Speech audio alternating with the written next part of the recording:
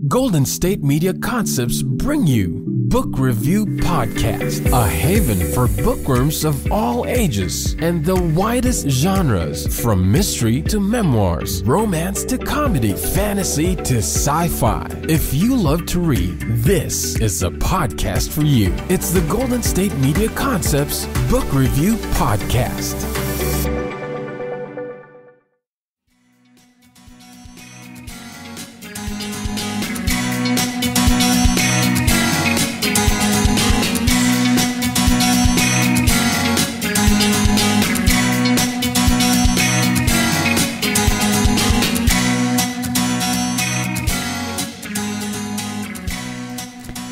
Hello and welcome to the GSMC Book Review Podcast, brought to you by the GSMC Podcast Network. I am your host, Sarah. It has been a little bit since my last episode. There has been a lot going on. As you know, my husband and I moved to Portugal. I mentioned that in the last episode, but then since I recorded that episode, I flew back to the States. My father was ill, and he actually died this past Saturday, so I am incredibly grateful that I was able to come home for that and be here in time to not only spend some time with him before he passed, but to be with him when it happened. It's not easy, but it is something that I will always be grateful for. But we're doing okay, and we're here to talk about a book and an author interview, and I'm happy to be doing that because, as you know, I love talking to authors and getting to know them and learning about their books and why they write books and their favorite things about writing books, etc. And I am happy to be able to continue to do that and bring you this author interview. I'm speaking today with author Eva Shaw. I mentioned that at the end of the last episode, and we are once again in historical fiction, this time in New Orleans, World War II. Let me give you the description of the book. It's February 1942. War grips the world. Asian hate runs rampant, and New Orleans is a dangerous place for Chinese-English scientist Thomas Ling as he collides with self-proclaimed psychic Beatrix Patterson. She's a good liar with an excellent memory, which in truth is her only gift. Well, that and conning the well-heeled out of their money and secrets. Hired by the U.S. Army to use her connections to expose Nazi saboteurs and sympathizers, Beatrix recruits the reluctant Thomas. Together they pit their skills against a government conspiracy, terrorist cells, kidnappings, and murderous plots. As Beatrix grapples with the truth of her own past, she must come to terms with her ruse. Exposing the Nazi war machine about to invade the country could cost Beatrix everything she's worked so hard to build. But the information she and Thomas uncover could change the outcome of the war. The question remains, will anyone believe a liar and a suspected traitor? So that is, again, the description of... Did I even give you the name of the book? I don't think I did. The name of the book is The Seer, and that is the description of the Seer by Eva Shaw. It is a historical mystery. I was fascinated by a lot of parts of this book because while I, as you know, am a fan of historical fiction, and I particularly like historical fiction set during the time of World War II, I had no idea that Camp Algiers existed in New Orleans. And if I did, I might have a tiny memory of that somewhere in my brain, but I didn't realize that Nazi prisoners were housed alongside interred Jewish, they were basically prisoners. And I just can't imagine that the horror that must have been for the Jewish prisoners in that camp at that time. And so I was fascinated to learn more about that, and just a time in New Orleans that maybe we don't often think about. Well, there's a lot of history, of course, in New Orleans, but maybe we don't readily think about World War II as the time period for New Orleans historical fiction. So I'm really glad that Eva wrote about this time period because I got to learn something new, which I always love, and just a time period in a city that I've been to but hadn't really thought too much about its significance during the war and the fear that people had that that the Germans were going to invade, that they were going to come up the river and invade New Orleans after the bombing of Pearl Harbor. So some things for me to think about and look into in terms of history and research and finding out more. This has whetted my appetite for that. So thank you, Eva, for that. I'm so happy Eva's a patient person with a sense of humor, because it was a comedy of errors. I'll just tell you. If the second half of the interview sounds as though we had a whole bunch of conversation beforehand, we did. We were having technical issues. I'm at my parents' house in Montana. The internet was not great that day. We lost the signal, and when we reconnected on Zoom, I did not hit record. So we did the second half of the interview twice.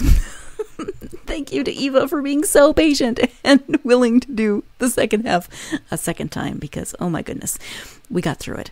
And now you can enjoy it and just know that, yes, we do sound as though we've had this conversation before, because we have. Let's go ahead and turn now to the interview. Again, the book is The Seer, and the author is Eva Shaw. Hi, Eva. Welcome to the podcast. Thank you, Sarah. Delighted to be here. I am happy to have you. We're going to talk about your historical fiction mystery. It's called The Seer. But before we do that, if you wouldn't mind sharing a little bit about yourself so my listeners can get to know you, that would be wonderful. Oh, that's great. Let's see. I know I'm a little known fact. I am learning on my bucket list. We all have pandemic bucket lists these days. I wanted to learn a stringed instrument. I've never been musical, and quite frankly, I don't think I am, but I've been learning the banjo-lele, which is like a ukulele and a banjo, and so much fun. So I've been writing since I was years old and always wanted to be a writer when I grew up. And in my 20s, I reached a point where I got tired of telling people I wanted to be a writer when I was growing up, and I had to shut up and do it. And that was, and I've never looked back. I love to write, and I have to pinch myself, and not very hard, however, and that people actually pay me. I am also a ghostwriter, Sarah, so I don't, and I also teach. I wear a lot of hats in the writing world, which is good, because I am one of those people that sees a shiny object and runs after it, I think. And The Seer is my latest mystery, and it was so fun to write and research every minute. And I even enjoy reading it now as if I was a reader and not the author. Oh, fun. That sounds great. You said banjo-lele. I'd never actually heard of that, but it makes perfect sense. Like a banjo and a ukulele had a baby. Exactly. I have a friend said it looks just like what Kermit played in the swamp. Oh, perfect. So, maybe he did. I don't know.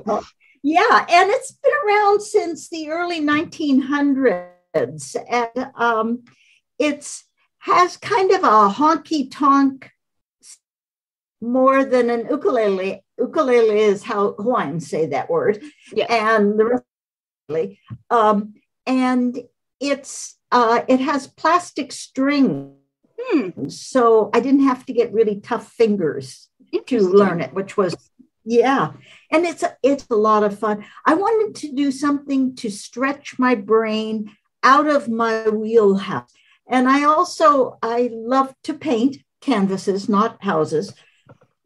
Love to garden and read, and my little dog Coco Rose, a Welsh Terrier, she and I just hike and walk everywhere we possibly can. So music was creative, structured, and I've learned to read music, and I'm learning the finer techniques of it. Of course, I'm taking lessons, which helps. Yes. Wonderful. What does Coco Rose think of the banjo-lele? Is she a fan? Is she not? Well, she's not as bad as Andy's dog, who he picks up his ukulele, and poor Sam, this lab, runs out of. No. Coco will tolerate it for the longest time, and then she'll jump and paw my music or want to sit on my lap. And then I figure, well, I've been practicing a long time. it's time to move on, apparently. Yes, absolutely. And I don't know, but a banjolele player may show up for all I know. You never know. Let's talk about the book. Again, it's called The Seer. It's historical fiction, New Orleans during World War II. So can you give an overview of the story? Sure. It is about Beatrix Patterson. It's called The Seer. And Beatrix Patterson is a fake psychic. She knows she's a fake psychic, but she's in New Orleans right after the bombing on Pearl Harbor, when there was so much, and America was not ready to enter a war financially or in any way. So because Beatrix is an excellent reader of people, she becomes a psychic as a way to earn money and to locate her past. Federal government hires her to flesh out not terrorists and homegrown terrorists and things that were happening in New Orleans, because New Orleans, hub of industry at that time, a hub of transportation. And I've based the research, of course, on facts and then weaved in my character. But it's true that the Nazis were attempting to overtake South America and especially cripple the Panama Canal. And if the Panama Canal crippled, America might have been done for.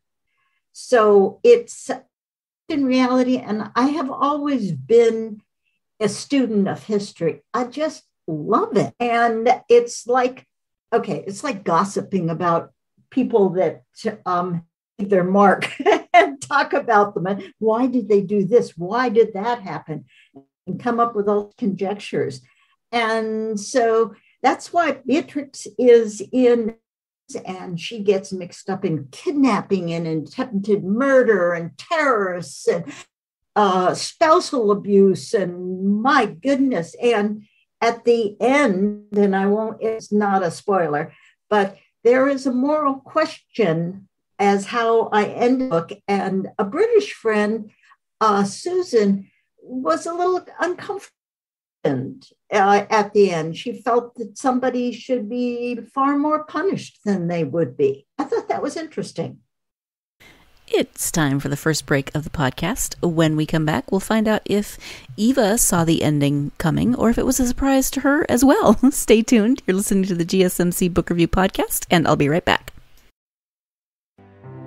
The GSMC Life and Happiness Podcast takes you on a journey of exploration. We'll discuss tried and true methods alongside the latest trends of how to best live your life to its fullest and happiest. From psychology to meditation, science to self-help books, the GSMC Life and Happiness Podcast will help you to discover what makes you happy and how you can live life being the best you possible. Download the GSMC Life and Happiness Podcast on iTunes, Stitcher, SoundCloud, Google Play, or anywhere you find podcasts. Just type GSMC in the search bar.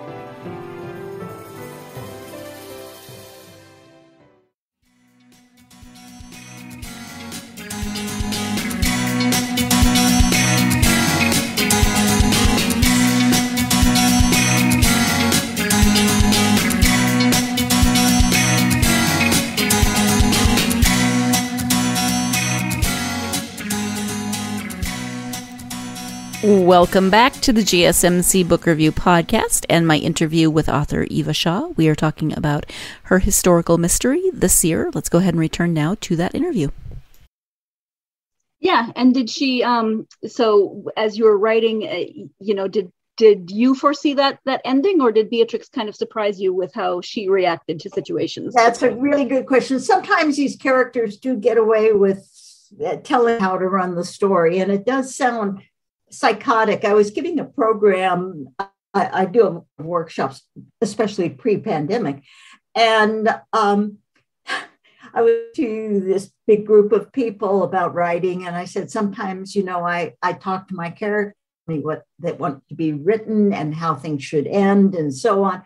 And afterward, a psychiatrist came up to me and he said, honey, if you hear voices, you should get professional help.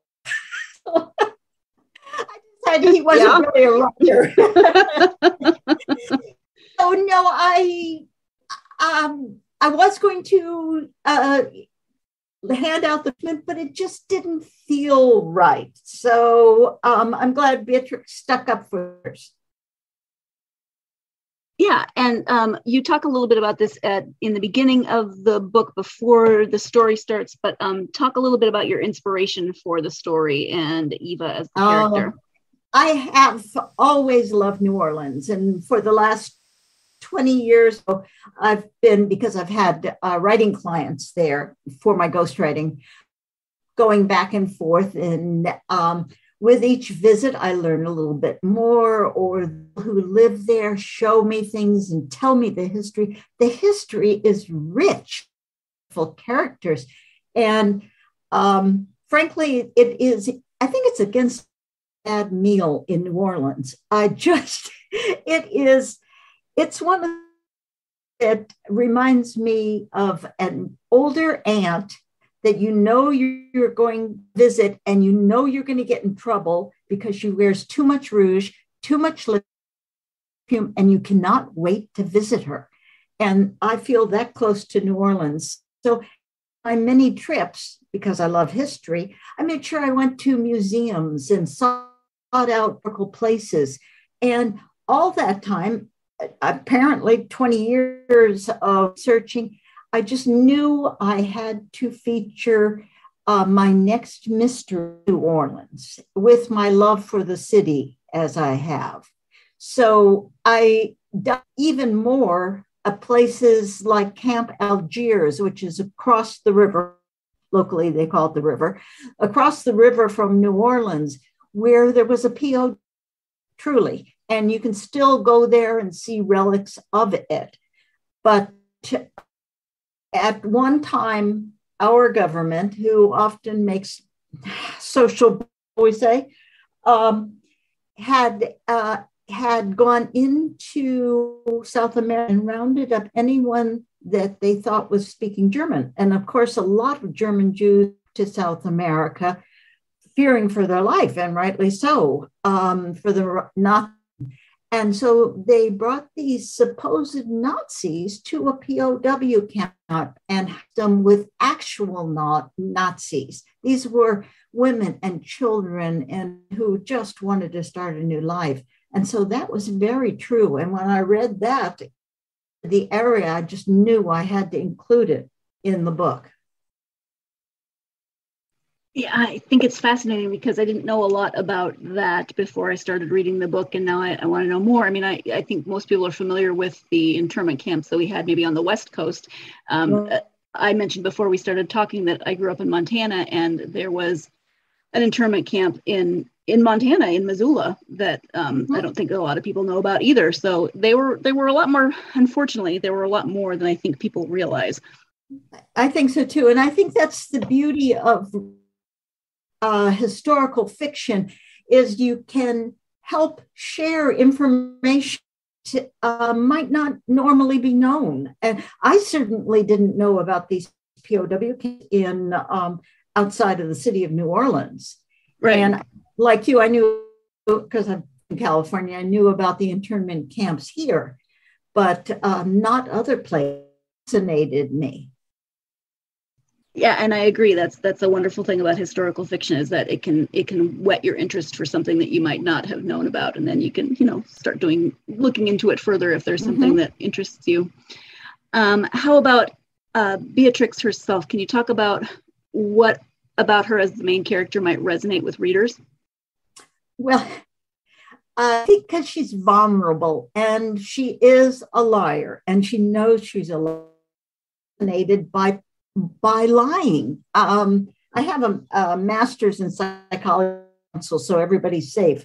But why do people lie, and for what end lie? And she knows she's lying, but like that old TV show, what was that show? The one he was a fake in the show, and so she's able to read people and then come to conclusions. And she also helps people. She considers herself the Robin Hood of fake psychics, because she takes from, they pay her, and then she's also helping the French war resistance. And because this is, we were fighting on both areas, in Pacific and throughout Europe. And so because she has French ties in the French resistance, and she's very motivated, she's vulnerable, she's been hurt a lot, but she just keeps bouncing back. And I think that's one of the things perhaps I've included in my personality, because I've had some hard times throughout my life, and I am extremely resilient. And Beatrix, and I'm hoping that the reader will cheer for her at the end. And you talked a little bit about the research earlier, but I can only imagine that it must have been hard to stop, like to find a place to stop researching and start writing the book. How was that process for you? That's a kind of a gut issue, and I'm asked that a lot. A great question, Sarah, because you know enough that you can write about it, but you don't want to spend your blooming life researching the quality of the Riverwalk in New Orleans in 1942. You just know that it was muddy.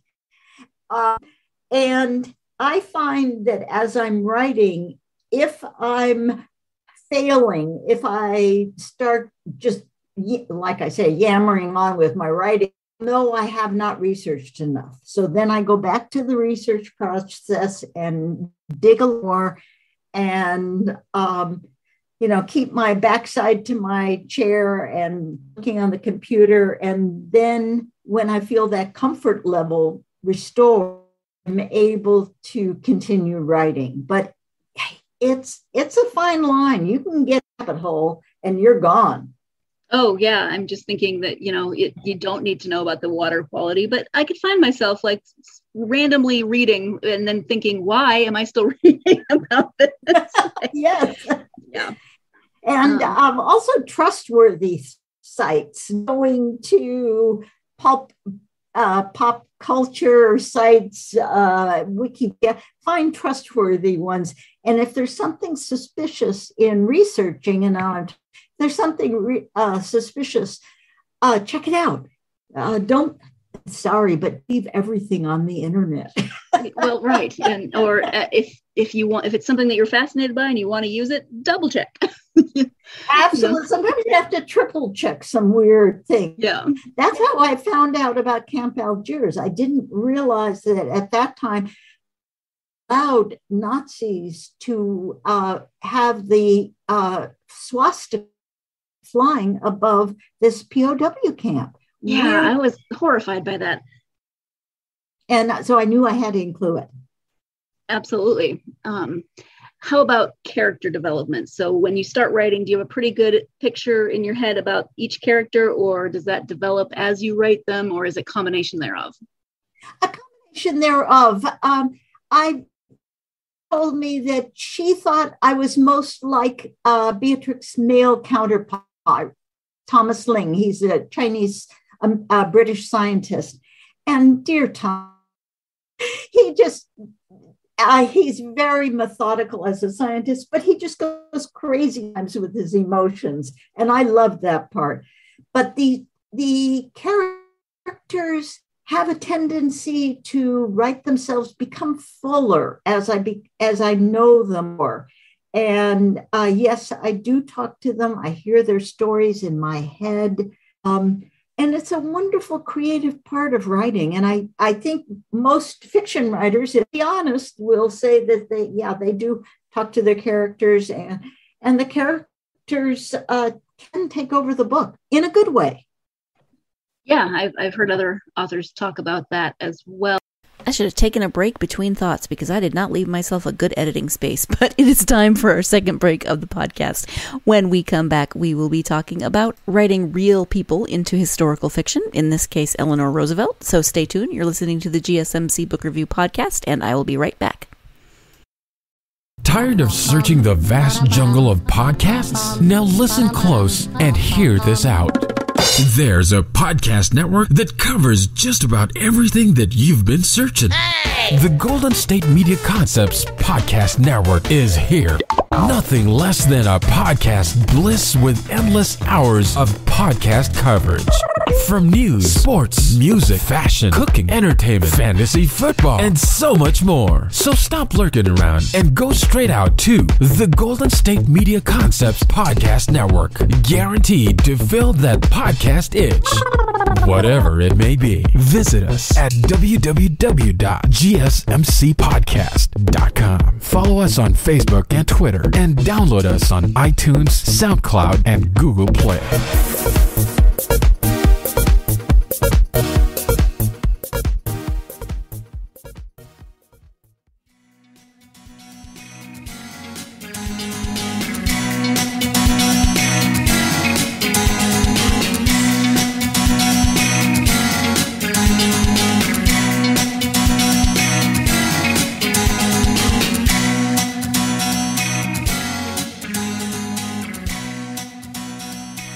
Welcome back to the GSMC Book Review Podcast and my interview with author Eva Shaw.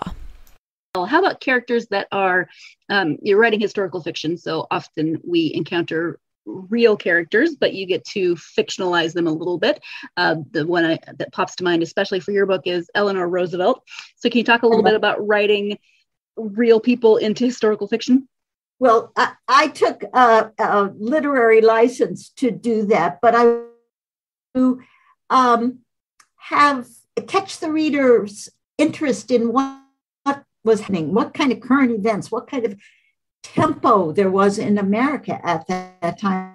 What fun to add Eleanor Roosevelt. I have always admired her and strength and her ability to overcome a lot of odds that she was facing, slandering husband that we Americans didn't know about. And I liked that became human to me instead of just reading the biographies and material about. And I enjoyed that so much in the book. And using her was fun. And I did quite a bit of research on that to make her character sound true. I've done that with some other characters. And in the new book I'm working on, a couple historical figures as well. Yeah, it sounds like a lot of fun to just take somebody that you only know on paper and kind of bring them to life a little bit. Yeah. Yes. What about historical fiction do you think draws you to writing in the genre? Well, as I said, I really have always loved fiction. I grew up in California, and California history is amazing. American history is amazing, and the challenges that were put in front of people and yet survived. I believe it was John Stein in his book Travels with Charlie, which is my favorite road trip book. And he taught about Americans being travelers and take chances. And I really believe that because I'm second generation American. Grandparents on both sides immigrated through New York, some legally and some not, back in the early 1800s or 1900s. And they were entrepreneurs, they were optimists. They knew that there'd be something wonderful if they can put out the hard work to get here. And so their lives have been fascinating to me. And I think that's where I caught the historical. I wanted to know more about their lives, families' lives. And unfortunately, my parents passed away. I was in my 20s, so I never really had a chance to ask them a question about their parents, who I'm a second generation immigrant, and some didn't, but they all came to America for the. And I think that's what I like to write about in my characters is their background a bit, and then how they're seeking to have a better life as we still try to do. And so because I didn't get a chance history of my parents, because at 20 something, I was just too naive to ask. I sought it out myself. Of course, it's not them talking, but I can read books about them. I can read books about how it was when my grandmother from Northern Europe and the other one from Romania came to America without English. And a couple of the grandparents, of course, never learned English because they stayed in area, a ghetto, and could speak the native language, but all opportunities. And I'm thrilled to be part of that background. And so it made me long to know more about history and more history about our country. Fascinating. Yeah, absolutely. I have similar experiences, just wanting, to know more about my ancestors and where they came from. And I think it can lead to a lot of interesting research. Absolutely. And I love that PBS show, Finding Your Roots. Someday when I'm me really too. famous, maybe they'll ask me on there and I'll be horrified in front of America. Or you could find out something really cool. Yes, I think I should ask them if I can be on there. There you go. Never hurts to ask. Right. Before we started recording, you were talking about the fact that you're currently writing the sequel or editing the sequel to The Seer. So can you talk a little bit about that without, of course, giving too much away? Oh, I would love to. Well, it is 4 years later. The war is over. Beatrix has decided to move back to Santa Barbara, where she grew up. She had a very difficult childhood because her parents were killed when she was young. So she was shuffled around to schools and so on. And I grew up in Santa Barbara, so I know the people say, "Ooh, Santa Barbara, Oprah." My dad worked in a gas station. They're the flip side of the rich of Santa Barbara. And it was a great city up in as a kid. And I hope to bring that flavor of California and Santa Barbara to the new book. Of course, Thomas is in the new book, and God bless him. He's such a scientist, so pragmatic. And yet he goes flying off with these doesn't even know he has. And they both get themselves in.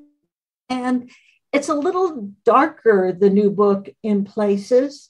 For the longest time, I had 3 bodies in the city morgue that I did not know what to do with, Sarah. So, oh my goodness, 4 bodies? Yeah, 3 bodies in the morgue, and I didn't know what to do. So I finally figured it out, and it all came together. And the end, a little grislier than I anticipated, but I think it's appropriate to the book. And I'm enjoying it. I'm giving it to 3 trusted friends now, my beta readers, and they get to read it where with all the typos and mistakes and things, goes to a copy editor and then the publisher. So I'm hoping that it'll be out in September. It depends how long it takes me with my editing process. Right. Do we get to find out any more about Beatrix's biological parents in this book? Absolutely. And that is pretty much settled by the end of The Seer. The doors are open for more. And I have just actually about that today, how I want to bring a couple of those characters from the first book, Seer, back, if in fact I write the 3rd in the series. But I like her a lot. She's more mature. Thomas returns to during the war and makes it back safely because he is a scientist. And then, they've been apart for 4 years and they've changed a bit. So that's interesting to write the dynamics of the characters as well.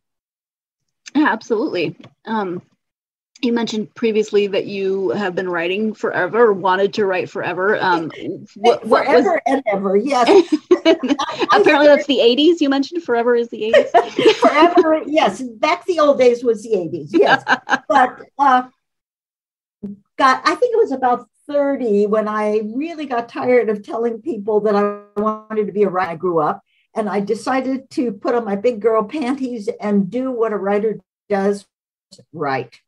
And I studied writing, and I read the authors that I admired. And as I in English and business, the business part was good because I knew how to compose letters. I might have pretty good command of English. English is a silly language. And so that part and keeping records, pretty easy for me. And even the rejection was not. Early on, yes, I spent time sitting at my kitchen table crying when I got a rejection letter in the old days. And I remember the first time I got an article, and I was paid $54 for my first article. So excited, I couldn't stop screaming.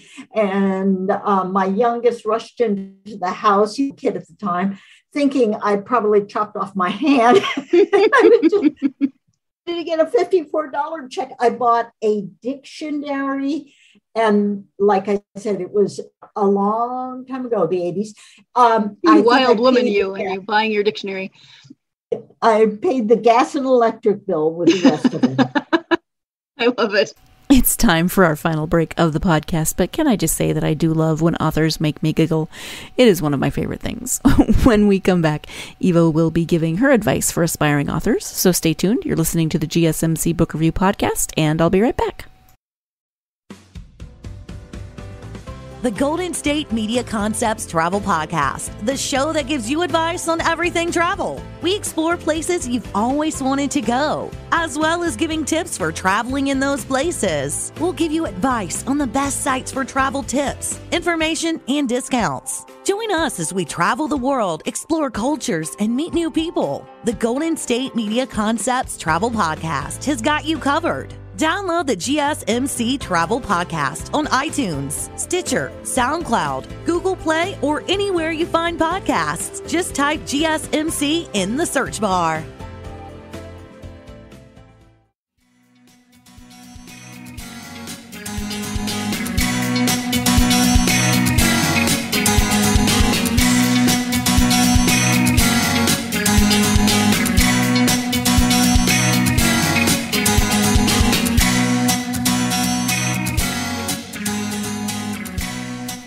Welcome back to the GSMC Book Review Podcast and the conclusion of my interview with author Eva Shaw. Do you have advice then for aspiring authors? Absolutely. It is to write. Put your backside to the chair and write. Carve out time every day to write. Make it a priority. We would never, at least I wouldn't, skip a hairdresser appointment. I love my hairdresser. And I wouldn't with my dentist or my attorney. Make writing that priority important. And it isn't for everybody, Sarah, and I'm delighted because that cuts down on that not everybody wants to be a writer. But if it's important, then carve out time to write. Barter, blackmail, do whatever you have to do to get time for yourself. Blackmail, maybe, but barter, and read in your genre, which genre is just a fancy word for a category. There are categories of fiction and nonfiction. For instance, mystery fiction is one genre. Read books of people you admire, but don't just read them for pleasure. Read them for pleasure, yes, and study how characters are developed, how dialogue is used, how chapters are written up, how description comes across, especially mystery fiction. The location is almost, well, maybe is another character in the book. For instance, The Seer could not have been written New York or Pittsburgh or Miami. It had, because of this, had to be in New Orleans. And so it has that strong influence. No, and it's not plagiarism. You're not going to be copying this, but you take that information and instill it in your own writing. Yeah, absolutely. And you mentioned reading within your genre, but also reading for pleasure, which those are not mutually exclusive. But when you read for pleasure, what authors and genres do you gravitate toward? Oh, I love, and I am a groupie, I have to say. I'm not going to stalk her. Absolutely, totally admire Louise Penny. She's a Canadian mystery writer. She's the gold standard. And if I was going to have my work, that she would be the person. Her books are more whodunit, which I like. The psychological fact that characters, the evil ones, act out of their own reasons, and why do they do that, and how do they do that? And she's a master at that. I'm a reader, and if you haven't read The Last Thing He Told Me, wow, and right now I'm reading Ann Patchett's essays, and she say about how Snoopy, the Charles Schulz character, taught her everything about writing, which is fun art. And I like to read a variety of genres. Miss, of course, are my favorite. Anne Cleves is an excellent writer. And I'm going to the new, it's called The French Braid. Tyler is the author. I'm reading that next. So I think, as I mentioned before we came on the air, it really bothers me that it takes an author like a year to write a book. It takes me 3 days to read it. I mean, how rude. It takes them a year to finish a book. So, and I can't slow myself down. I know. I get it. They should. What about us? What about our needs? Actually, you were talking about Louise Penny, which reminded me that I've only read the first one. So I went and looked up the second one and added it to my wish list, my TBR. Oh, good. I need to read more because I agree. I like her a lot. She really is an excellent writer. And the way she describes and the characters and even the food, oh my gosh, it's marvelous. Yes. Her first book takes place around Thanksgiving, which of course is in October for Canada, but still Thanksgiving. And the talk about all of the food is just amazing. Absolutely. Yeah. And I love to read new authors, and there's just so good books to read these days. And I'm always, I try to a person, but I never skimp on buying books, which is one of my, as writers, we need to buy books.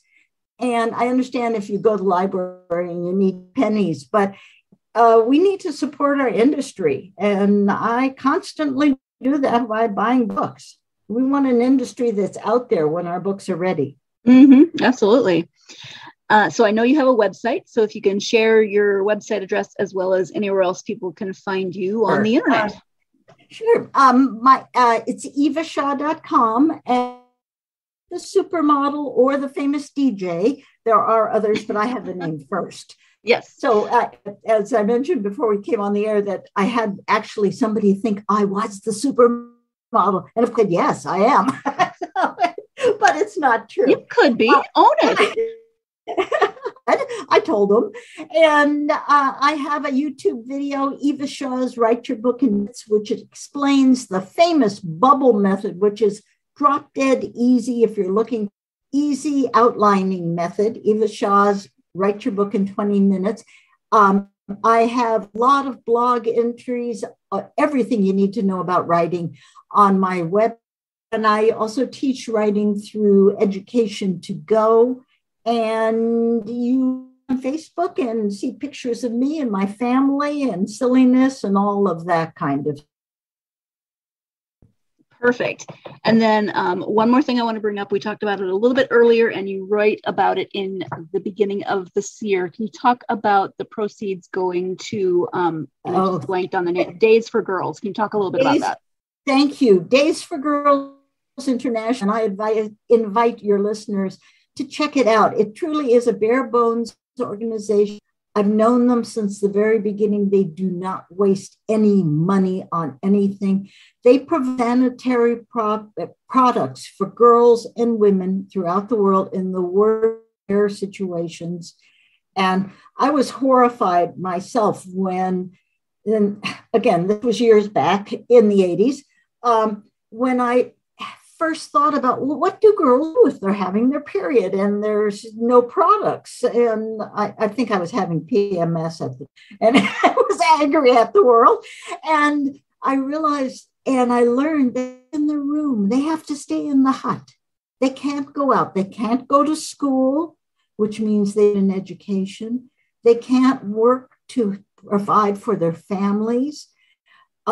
Join the community because they're having their period. And this is not an issue. This is a humanitarian issue. These girls and women are being punished because of something that's so biological. I mean, none of us would be here otherwise.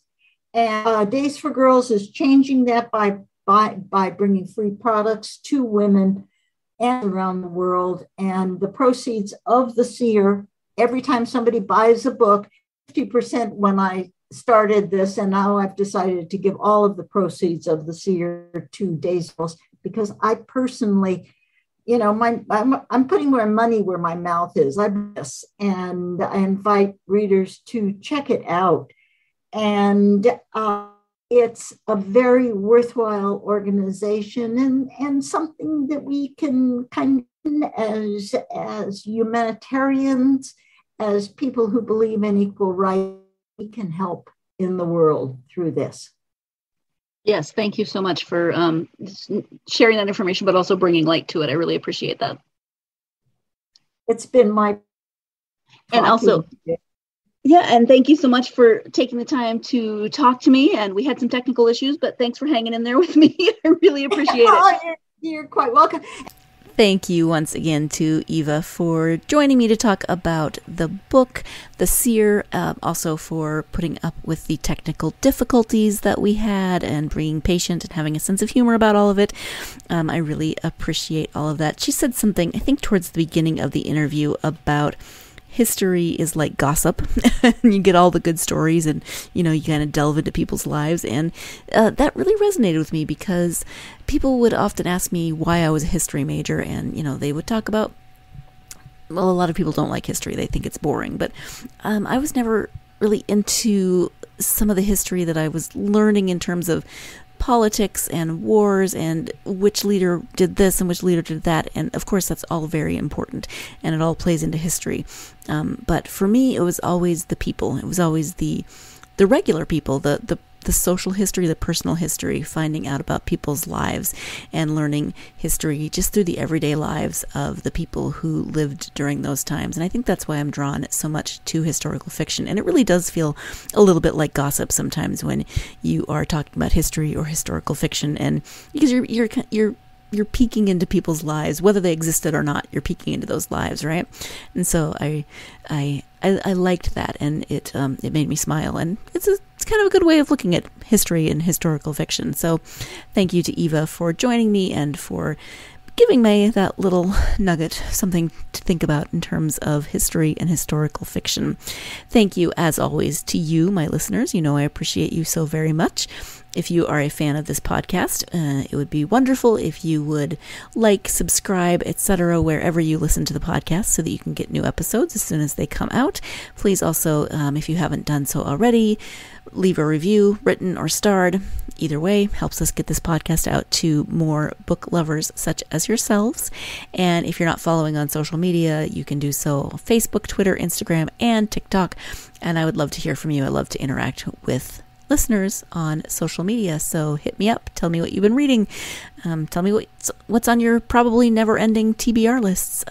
Yeah, I love to hear from listeners. So I also hope that you will join me next time when I will be speaking with author V.K. Trishler about her book, The Revenge Seeker. It is the second in a series. It is fantasy, young adult, so I'm looking forward to talking to her about that, and I hope that you will join me.